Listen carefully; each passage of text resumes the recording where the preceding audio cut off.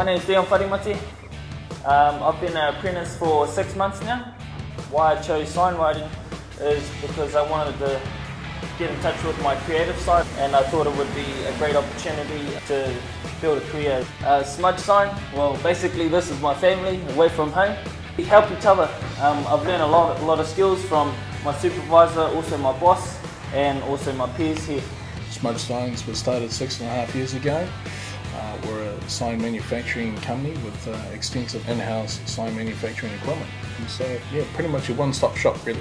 We believe it's important having apprentices on board to upskill and bring through the next generation of signwriters. I'm Nicole Swain from Fine Signs here in Tony. I finished my apprenticeship 2012.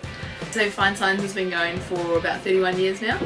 So you started up in the garage at home, and then I came into the business in 2005. I went off and studied other things and decided my dad's quite a cool boss, and he was at the time he was getting a digital printer, and I'd been doing photography, so I knew a bit more about computers than he did.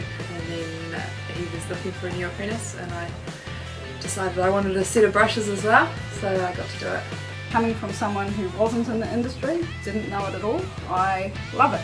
And the reasons I love it are because it's so varied, no day's the same. The variety in the job is pretty awesome. It's always challenging, there's always something fresh and new ideas. It's using my mind now instead of just physical labour.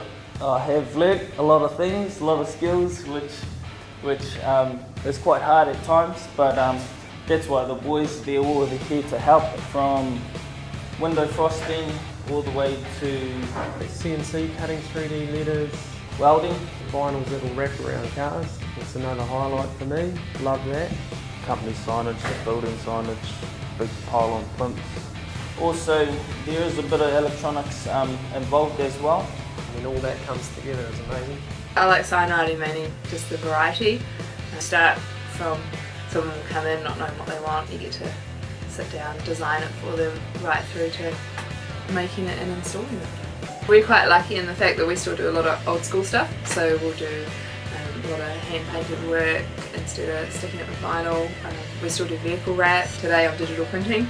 Yesterday I was out painting little house signs all around this guy's garden and on his sheds and his letterbox. You need to have a passion in something regardless what type of business or what type of trade that you decide to do. I think if you don't have a passion in something, I don't think you'll go far.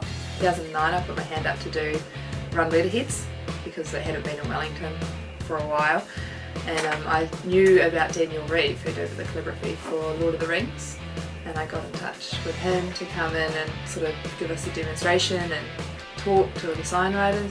And I've been able to travel to Melbourne and study with people like Luca Barcelona, who's really big. He started as a graffiti artist. It's just amazing to see how to learn the different hands, and the skills come in handy.